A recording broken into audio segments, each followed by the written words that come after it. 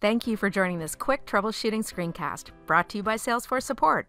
To see more content like this, hit subscribe. In this video, we're going to learn how to configure synonym groups. When your users are searching through your Salesforce knowledge base, they might not use the exact term that's used in the article. For example, they may be searching for thumb drive or memory stick, but the article they need is titled flash drive. If you create a synonym group for all three terms, they'll be able to find the article no matter which term they search for. It's easy to create a group of synonyms in your Salesforce organization. There are two types of synonym groups. Standard synonyms. These are common English language synonym groups compiled and made available to all orgs for Salesforce knowledge entities. Standard synonyms are enabled by default.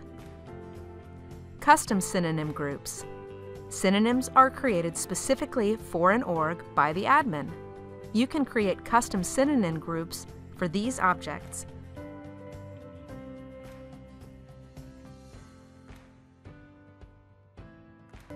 First, make sure that synonym groups are enabled. Log into the org,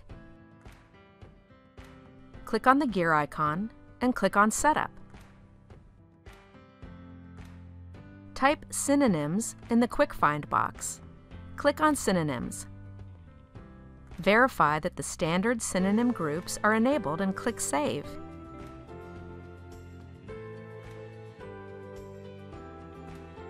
Next, on the bottom of the page is a related list of custom synonym groups. Click New in the Custom Synonym Groups section. You must enter at least 2 synonyms initially, and up to 6 per group.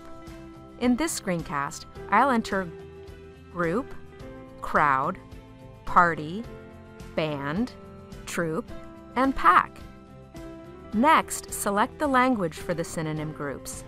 In this case, I'll select English and click Save.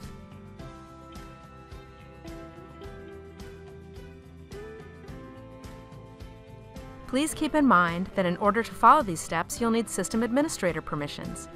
If you're interested in creating custom synonym groups and do not have those permissions, please contact your system administrator for assistance.